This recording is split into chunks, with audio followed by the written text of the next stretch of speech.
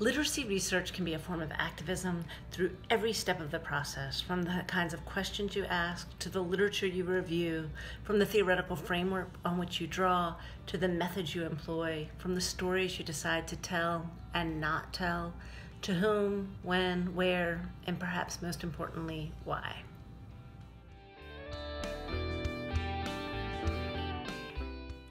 As a literacy researcher, I have worked in solidarity with minoritized young people in youth centers designed to meet their needs, value their strengths, and foster their aspirations. I've worked in solidarity with students eager to become educated so that they might work more effectively as advocates for themselves and others. And I've worked with teachers across schools and districts who share and inform my commitments to work against oppressions, including those defined by homophobia, transphobia, and racism, as well as fear and hatred of linguistic, national, and religious diversity.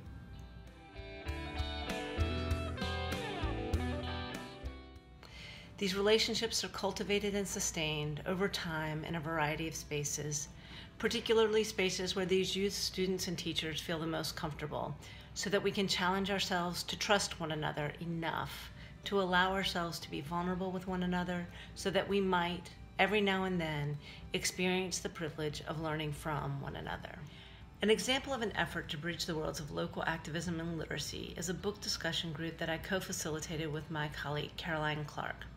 We were a part of a teacher inquiry group comprised of teachers committed to combating homophobia and transphobia in Central Ohio schools, a group that met in one another's homes for over 13 years. When the teachers said that they wanted to read LGBTQ inclusive text in their classrooms, but they couldn't because of the homophobia and transphobia in their schools, Caroline and I started a book discussion group for these teacher students.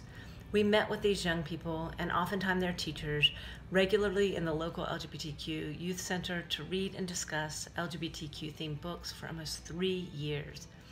As a result, teachers could share this literature with their students could engage in this literature, as well as spend time at a place that was distinctly queer-friendly, providing a contrast to their school experiences.